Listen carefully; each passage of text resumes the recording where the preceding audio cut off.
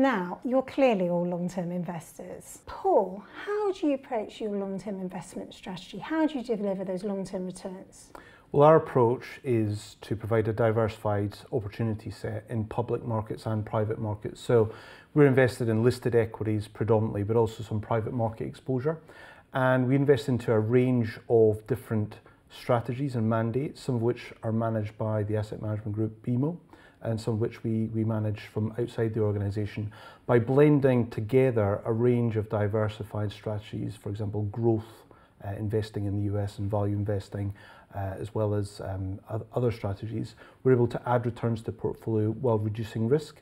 So that essentially enables us to provide a smoother return journey for our shareholders.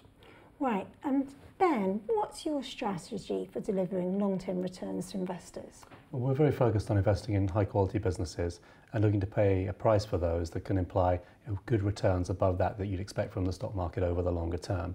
And we certainly want a portion of that to come through dividends, but also importantly through dividend growth.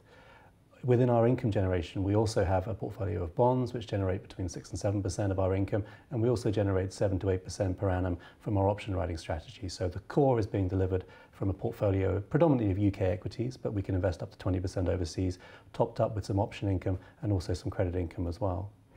Thanks. And James, what's your strategy to deliver long-term returns? Well, we have quite a simple philosophy, quite a long-standing philosophy, and that is to deliver the dependable income and the growth that we aspire to. We simply look for companies that we expect to do the same thing, that will pay dependable dividends and that will grow over time. So we have a global universe, 2,500 companies, and we simply scour that universe to find diversified portfolio of about 60 to 80 names which will meet that objective of a resilient income stream and growth over time.